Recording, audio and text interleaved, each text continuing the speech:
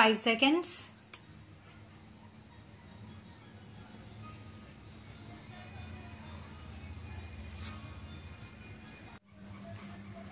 Mr. Speaker, if agricultural production has to be maximized, the greatest attention has to be given to 4 factors. First, seeds should be of the right quality and improved with high-yielding varieties. Then, fertilizers, pesticides and water. As regards these 4 factors, it is interesting to see that government or the ministry does not appear to have paid any attention to certain malpractices that have crept into these matters. Take for instance seeds. There is no mention at all of the fact that a large percentage of these so-called improved or high-yielding varieties of seeds is adulterated. What steps has the government taken in this regard? It is not of vital importance that seeds should be pure and unadulterated. Their effect on production is very great. Therefore, from this point alone, all possible steps should be taken to prevent adulteration.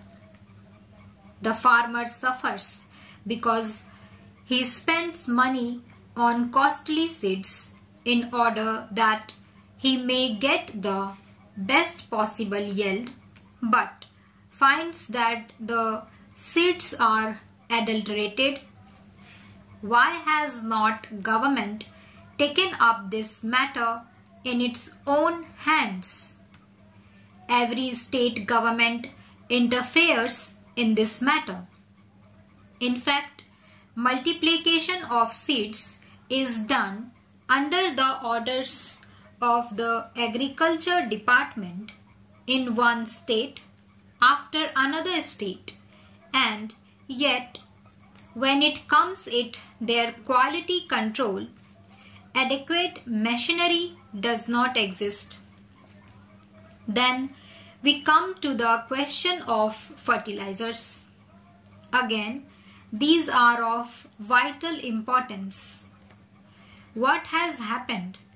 At one single stroke, government has doubled the prices of fertilizers and expects farmers to procure them in the required quantities, knowing fully well also that government fixes the prices of what they produce at a level which makes it impossible for the farmers to pay these high prices for fertilizers.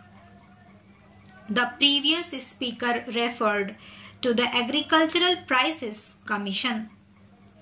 The Commission has fixed the price, say, of wheat at a certain level without taking into account the cost of production of the farmer.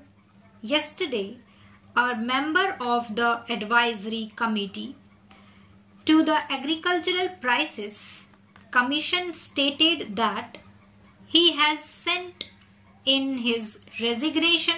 For what use was it for him to remain on the committee if no importance was ever attached to the advice tendered on such a basic matter as cost of production?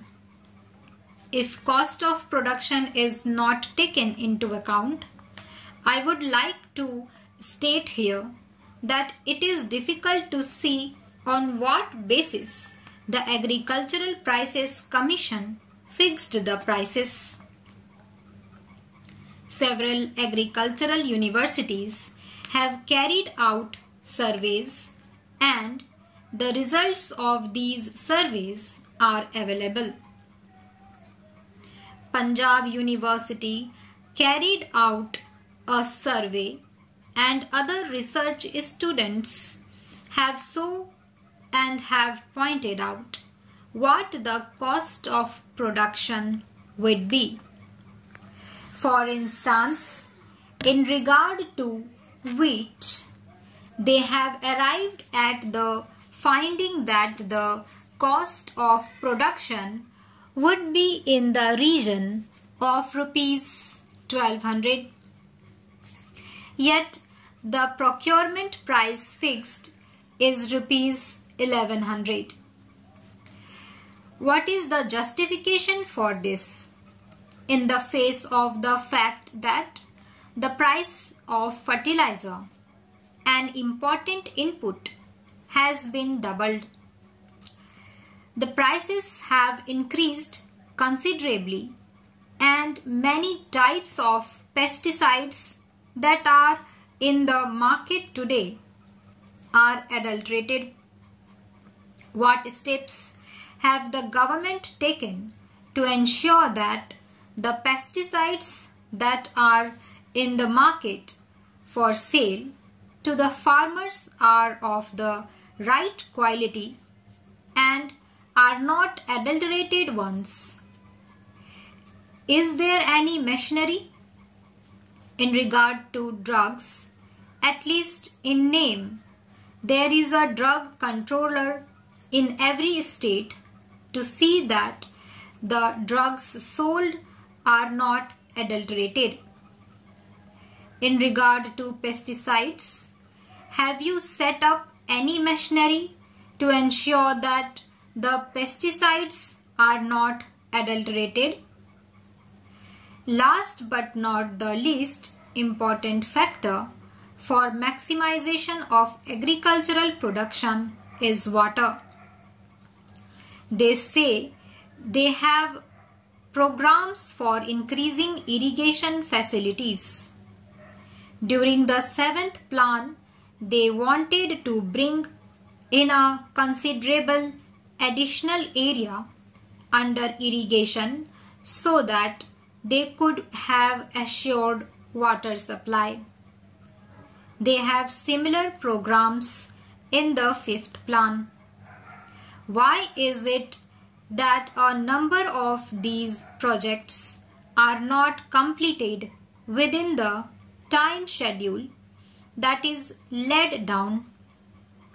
Why is it that a number of most desirable projects are not even taken in hand for years for one reason or the other, and the majority of them are held up because of interstate water disputes? What steps have been taken by the government to resolve those disputes? They say that they have no powers. What is the good of their saying so when the ruling party is today in a position to pass any legislation that it desires, even to amend the constitution as often as it likes, and yet it does not take steps to settle these issues, which would result in self-sufficiency in food grains and also in respect of many vital cash crops needed for important industries? Why is it that we are unable to take any steps to settle these disputes and allow them to continue with no end in sight? A little while ago, I think a statement was placed on the table of the House saying that there were 157 projects outstanding in the scheme. Stop.